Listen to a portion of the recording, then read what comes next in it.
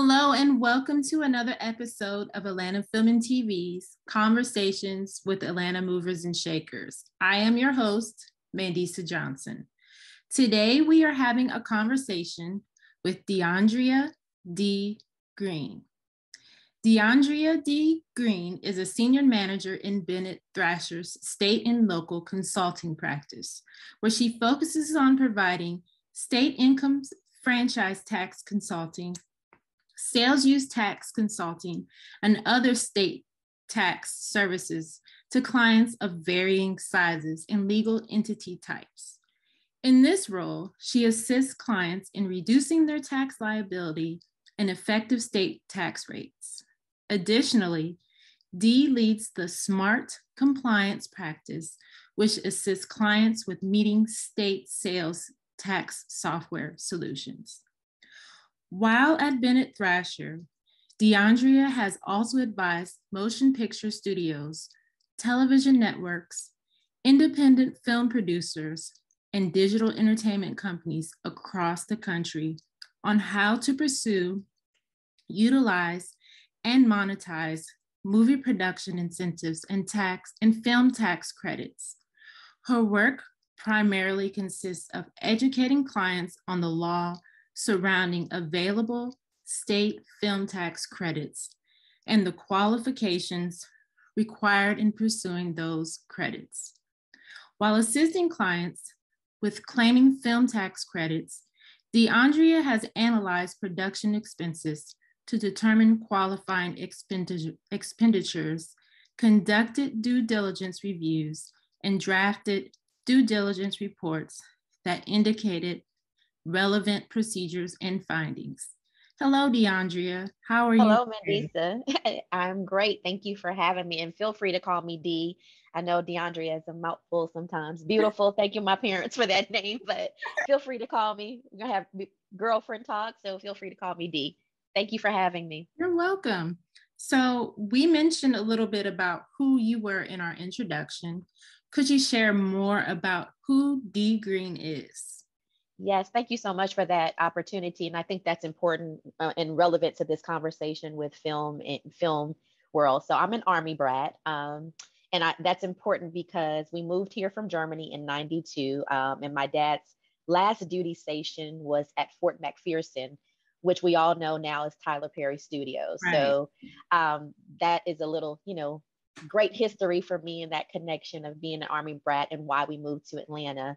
And then my love for the entertainment business grew from, I attended Tri-Cities High School, which is a performing arts high school here in Atlanta, Georgia, which has produced the likes of Big Boy, Andre 3000, Candy Burris, Maisha McQueen, so many great talented artists. And so my love for entertainment, I was in the singing, performing arts, grew out of that. And okay. I initially wanted to be an entertainment attorney, and which I'm kind of working my way. So I do entertainment tax.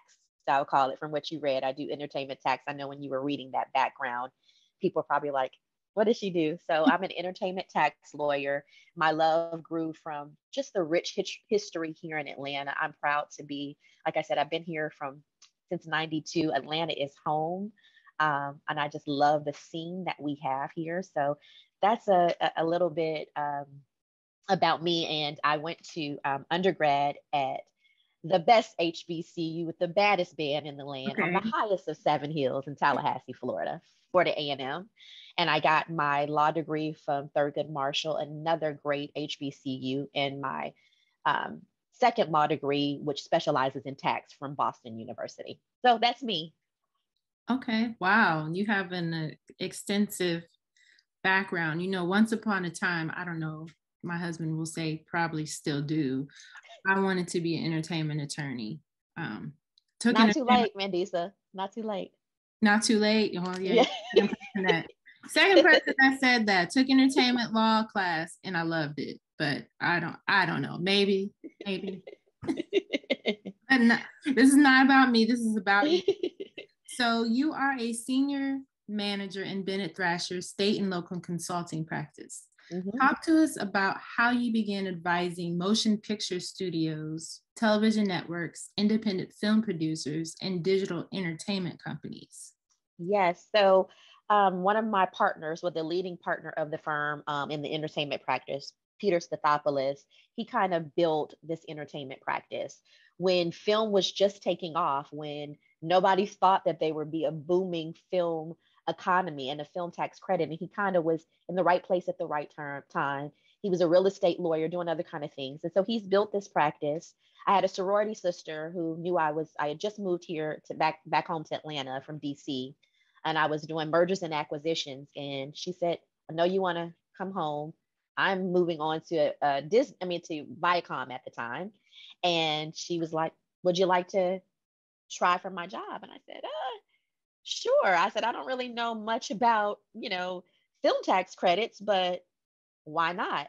And so I jumped in there with Peter and started learning everything there was to know about film tax credits, started seeing all the motion pictures being filmed here, going to the Capitol, reading the legislation, getting involved in all of the organizations, and kind of just that's how I started picking up with where Peter kind of left off, being exposed to the clientele that he have, and just being in the right rooms, meeting the right people. That's how I started advising studios. And Bennett Thrasher, actually, we work with mostly, if not all of the motion big film studios across the country. Wow. Yeah, the boom really started. I remember because I moved here in 2000 and I watched like literally everything just boomed.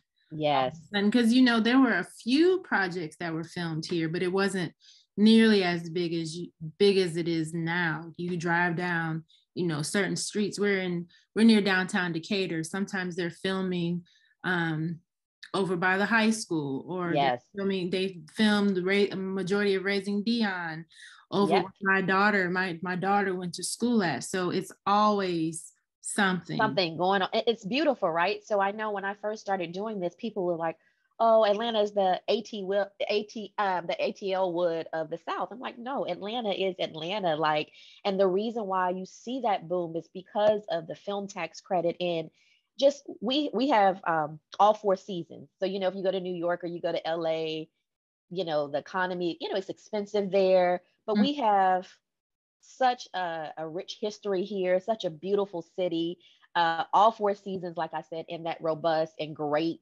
film tax credit. So that's the reason for that boom, and we appreciate it. Yes, it's great. It's really great. So can you talk to us about what you do when you advise motion picture studios, television networks, independent film producers, and digital entertainment companies? Sure. So what Bennett Thrasher does is we audit the expenditures for the motion picture studios and the productions to make sure. So there's those spends. I won't bore people with how you have to spend $500,000 in order to get the credit. Well, Bennett Thrasher is one of 6 authorized firms to audit those expenditures. And what that means is we look at the expenses to make sure they meet the qualifications to get the credit. So just because, you said, I spent $500,000 and I should get the credit, but you need somebody to really analyze those credits to make sure that they, one, stimulate Georgia's economy, and that there are Georgia expenses and that they're approved expenses. Like, for instance, let's say you're filming in Georgia, Hawaii, and New York, and somebody submits a plane ticket for all of that, for that whole trip. Well, the expenses related to the flight in New York and Hawaii are not going to count. Only the Georgia flight is going to count, and the expenses used for the travel agent in Georgia. So we analyze things like that to make sure those expenses are accurate and that you have, in fact, reached the $500,000 threshold, and that all your expenses will qualify. Oh, wow. See, I'm learning something. That makes sense. You can only the state of Georgia counts. Yes. The state tax credit. That makes so much sense. Yes. And Mandisa, that's what I tell my clients when I'm like, hey, before you send your expenses, ask yourself, does it stimulate the Georgia economy? Does it relate directly to Georgia's economy? Because if not, we're not going to give you credit for an expense that is beneficial to New York. We want it to grow our economy. And in exchange for you spending good money here, we're going to give you that credit. Wow. Okay. Well, we're going to take a break, but we'll be right back. Bennett Thrasher provides a wide range of accounting services, consulting services, tax services. When Rick and I started the firm in 1980, we knew we wanted a place that would be different, where people would enjoy working. We've always believed that if you put people first and create a place where people feel like they can trust leadership, feel like you could bring your complete self to work every day and pursue your career, but then also have more of a balanced life. We think that that will result in productive people.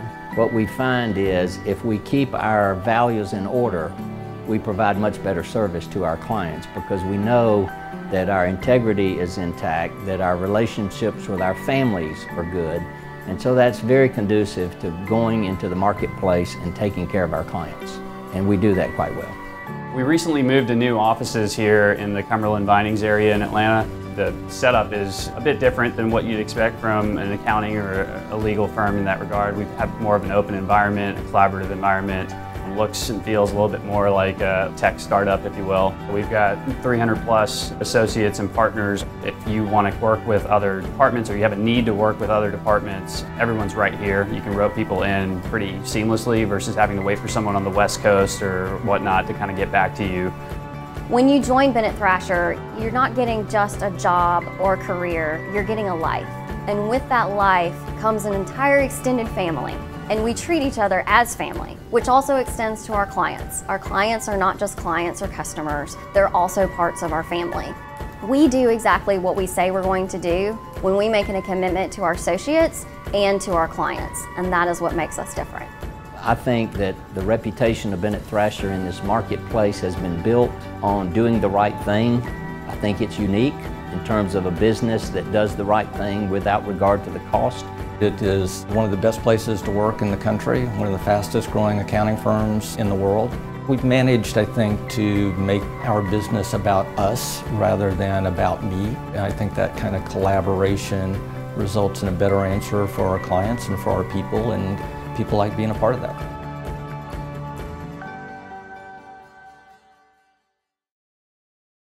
Welcome back to Atlanta Film and TV's Conversations with Atlanta's Movers and Shakers. I am your host, Mandisa Johnson.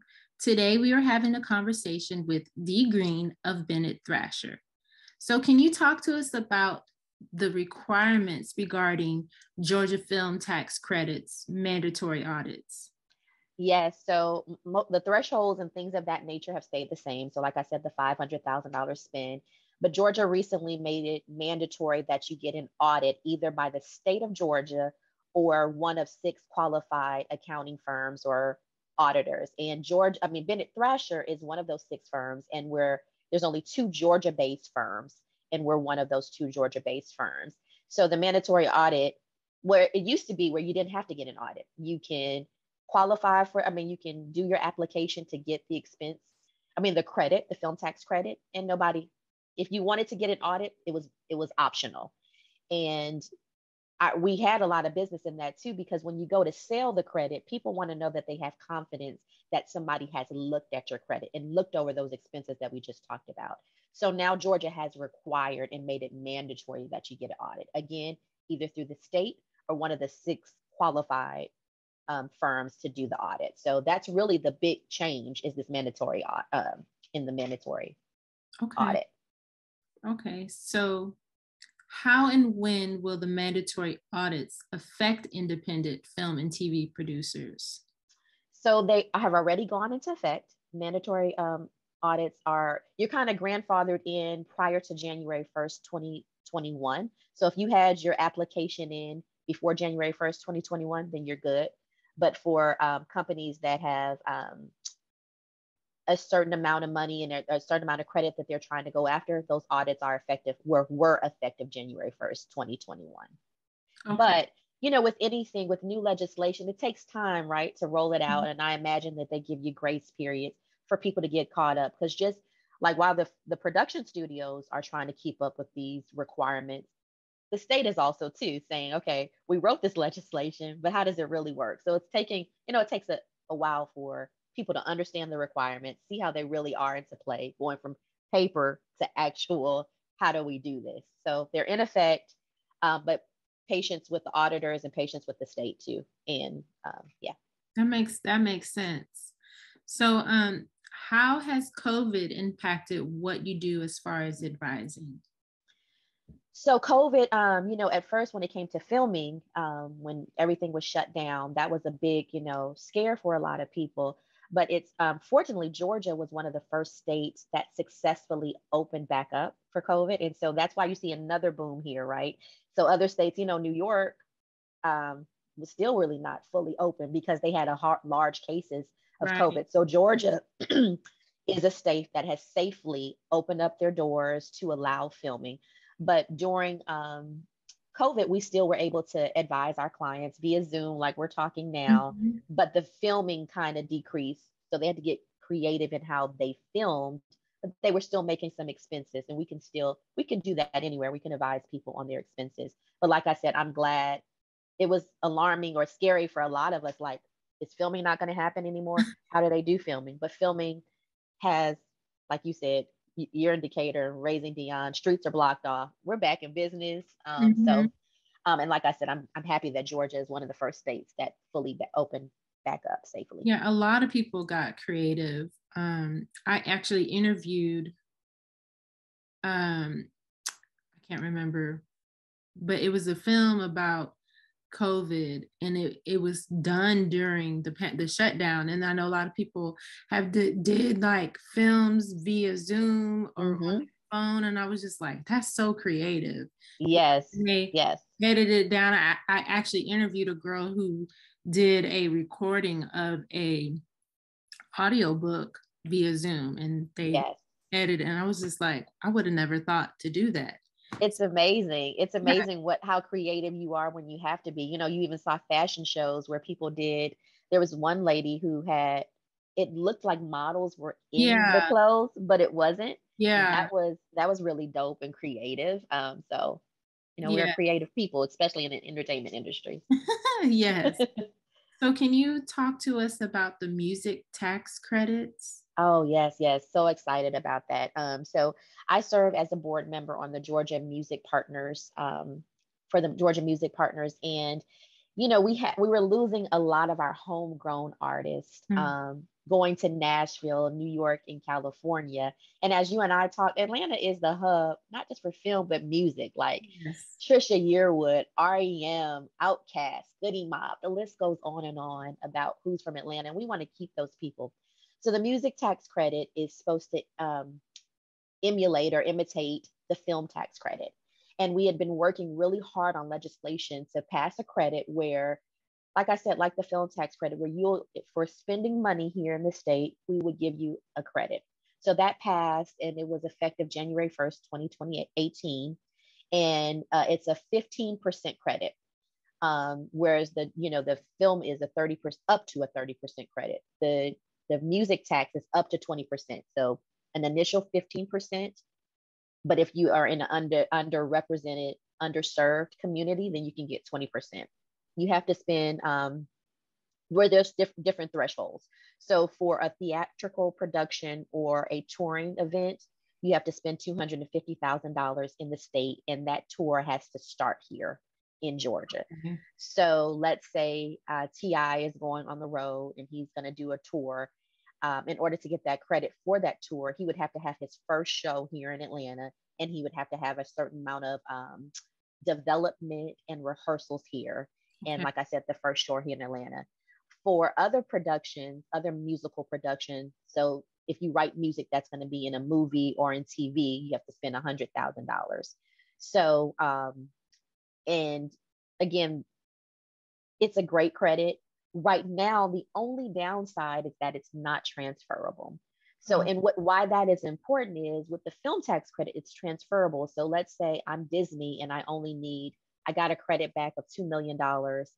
and I only needed 1 million for my income tax liability. I can sell that other 1 million to another studio or to a wealthy individual or whoever wants to buy it.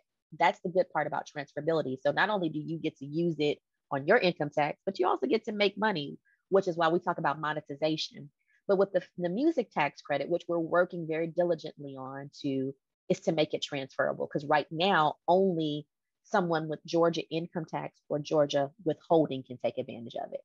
So like I said, we're trying to make it as robust as the film tax credit. So let's say I want Beyonce to take advantage of this. If Beyonce doesn't have Georgia with income tax or withholding, she can't. But let's say, because you know how artists, they'll say, I want to record I want to record my next album outside of LA or somewhere. I want to go to Georgia. We want them to be able to take advantage of that. So I'm really excited, Mandisa, about this credit. And the fact that people said that we weren't going to get a music tax credit, that we're doing enough with the film tax credit, but we're in the door. And we have people like Tammy Hurt, who is very involved in the Grammys and is a governor of the Grammys. And she and Mala are making strides to help make it transferable. Like I said, I serve on that board to write the legislation for that. I'm also encouraging the TIs, the Rick Rosses, the Georgia artists to take advantage of this credit. Some people just don't know about it, quite frankly. So we're trying to get the word out about this credit, and so that people can take advantage of it. And if we start with our Georgia folks, they'll start spreading the word like, man, did you hear about that credit? I got 20% back, and being more knowledgeable, and you'll start seeing that boom in music as well. I know we have the saying, Atlanta is full, but we're trying to make it fuller by expanding this music tax credit. But I'm so excited about what we're doing with that, and get the word out. If you know musicians here who we could talk more about this spend and being creative too, because I know a lot of people are like, how can I reach 500,000, 250,000, or $100,000 as an independent artist? But again, creativity and figuring out how we can pool money together. So let's say that you are a production company, Mandisa, and 4 or 5 artists that's under your production company. We can use all of their projects creatively to try to make that spend to reach that threshold. So super excited about it. Yeah, it sounds exciting. I'm actually working with an artist now, a music artist. I'm pretty sure, I don't know, he may know about it, but something that if he doesn't, let's talk about it. Yeah. So we're gonna take a break, but we'll be right back.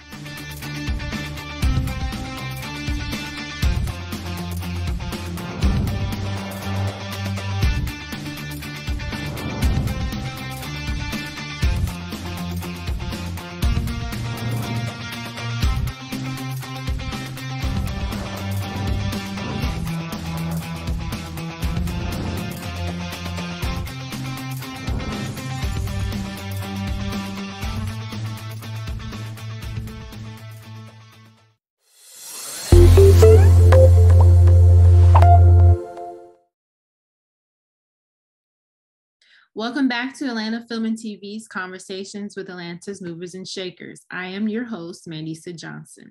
Today, we are having a conversation with Dee Green of Bennett Thrasher. So can you discuss how the esports industry growth is impacting Georgia's entertainment landscape? Oh gosh, another thing that I know you're like, she's excited about everything, but the great thing about being at Bennett Thrasher, it's a very entrepreneurial, family-oriented, better together kind of firm. So we're always looking for ways to expand. And so we're now looking to get into esports because it's such a booming industry. Every kid, my nephew, the 3-year-old, is playing, he probably shouldn't be playing GTA or Fortnite, but he's playing it. There's colleges who have majors and degrees in esports now. So it's heavily changing our landscape. Georgia has several professional teams, I think 3 or 4 here in Georgia, gaming teams.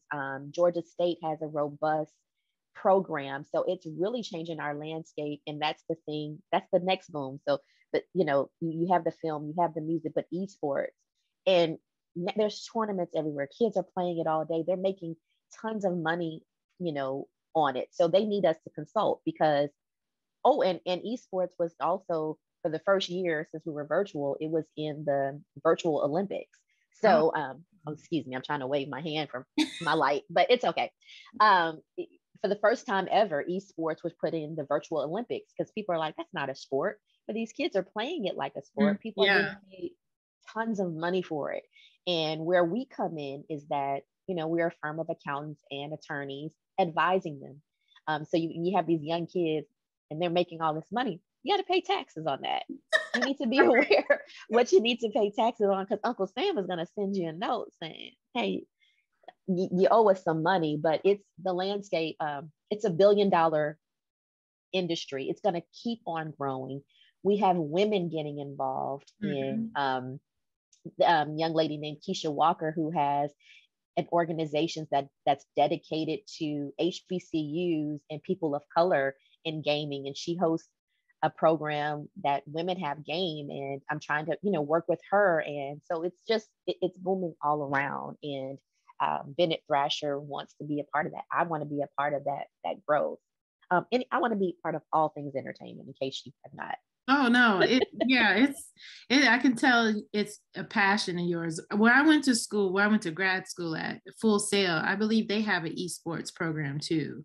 Yeah. So that's all strictly media and entertainment. So yes. So it's definitely, I've been hearing about it. I think I knew about the virtual Olympics. I just forgot about it till you mentioned it. And I was like, you know what? I think I saw something like a news story a while ago. Yes. That. Yes. And I had on my LinkedIn, I just posted a story about the taxation considerations for anybody who wants to look up those considerations, because it's just always something that people either they forget about because they love the game, right? So they forget about, but that's why you have us, your consultants, to kind of say, you have fun playing the game. I'm going to take care of the business side for you. So they are also credits for the esports. They're not really talked about a lot, but that's going to grow. You're going to see legislation around esports, because anytime something starts growing like that, taxes are sure to follow. And so, you can't forget the business. Right. Yeah, you got to have the business.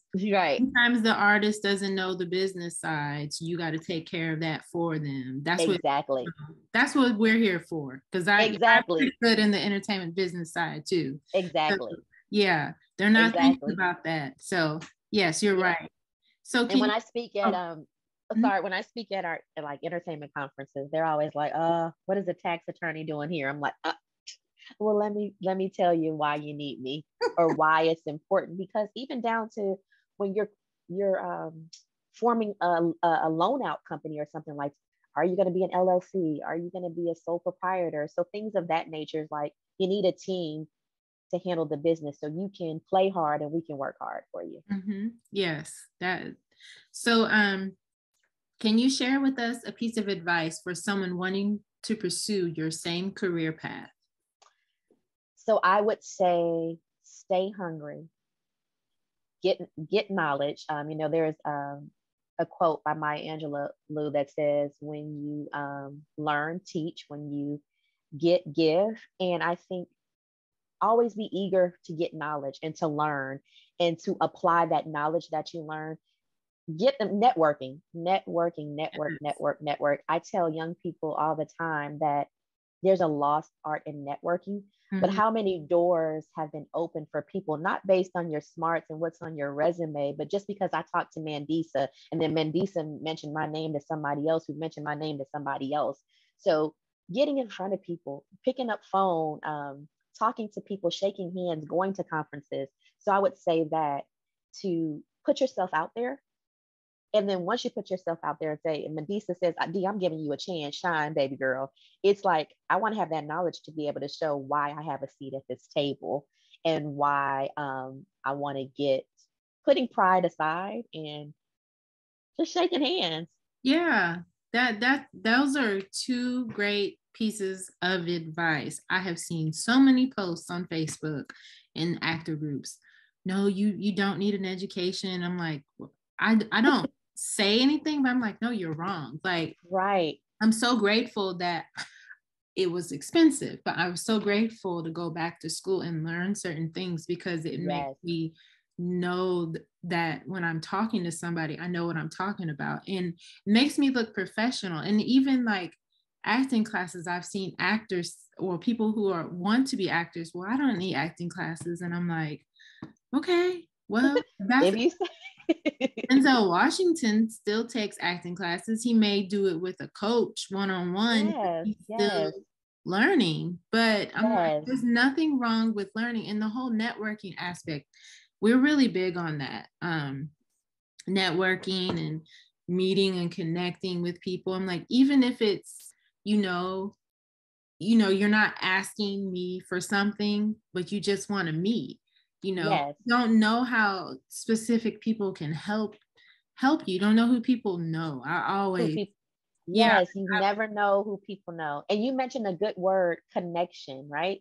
Mm-hmm. So because connection is really important. Like here at Bennett Thrasher, and in my professional life in general, and as I'm building my brand and building Bennett Thrasher's brand, and you see everybody is talking about diversity and inclusion, right? Mm-hmm. For some people, it's a trend. It's not a trend. It should be embedded in your culture. But when you talk about connection, it's about opening doors for people who would come behind Mandisa, not just doing it for you or saying, well, what's in it for me? Or not, I despise when people say, well, I had to learn the hard way. I went to the school of hard knocks. And so she got to get it how she lived. That there's some truth in, in doing that, but there's also very valuable experience in sponsorship, mentorship, giving, like you said, if somebody just wants to meet in Mandisa, you don't know how you'll change their world just talking to them for 10 minutes and saying, come with me. I'm going to make sure you have a seat at the table. I'm going to make sure your name is mentioned in rooms that you aren't in. And I do that at Bennett Thrasher. Bennett Thrasher does that. And I just want to leave that out there. Connection that you mentioned is vital to continue to grow. And in the entertainment industry, all about connection and networking. People want to meet you over drinks. People want to talk. They want to get to know you and know if they can trust you. Yeah. So I started the Atlanta Film and TV platform. Well, the second time. First time I just wasn't feeling it. But the second time. But look at you now. I started it in 2019, and I had a friend that I usually post weekly, like events. I'll find events and I'll share them. And I didn't realize that one of my friends was reading my post, and she found an acting class, and she went, and the guy was like, well, how did you find out about us? And she was like, Mandisa with Atlanta Film and TV. And he was like, well, we know Mandisa. And I was like, how does this guy know me? I've taken his acting classes like years ago. I didn't think he would remember, but I guess he's heard of the Atlanta Film and TV platform. So he was like, tell her thank you, blah, blah, blah, blah, blah. And I was like, okay, so never know who's watching and looking and listening and watching you. Yes, that's true. So how can people connect with you? So I am on LinkedIn as DiAndria Green. I'm also on Instagram at DiAndria Green _ESQ. And I don't know if they can see our names. I don't know if I need to spell that out, how to spell my name, but it's DiAndria again. And it's DiAndria Green _ESQ on Instagram. I'm always on Instagram posting something, and on LinkedIn. You can check out the blog post, like I said, about esports, music, and what we're doing. And DiAndria.green at btcpa.net. I hope those words come out, but it's, like I said, DiAndria.green at btcpa.net. And contact, like you said, this is a passion of mine. Sales tax is a passion of mine. Contact me about that. Contact me about music, entertainment, if you just want to talk. But also, shameless plug for Bennett Thrasher, doing the audits for you have a movie coming out, if you know a production company and that needs our help, Bennett Thrasher is your firm. We do it all. We can do your CPA work and your consulting work. Yay, Bennett Thrasher. Well, thank you for you. Joining us on our conversations with Atlanta's movers and shakers. Thank you.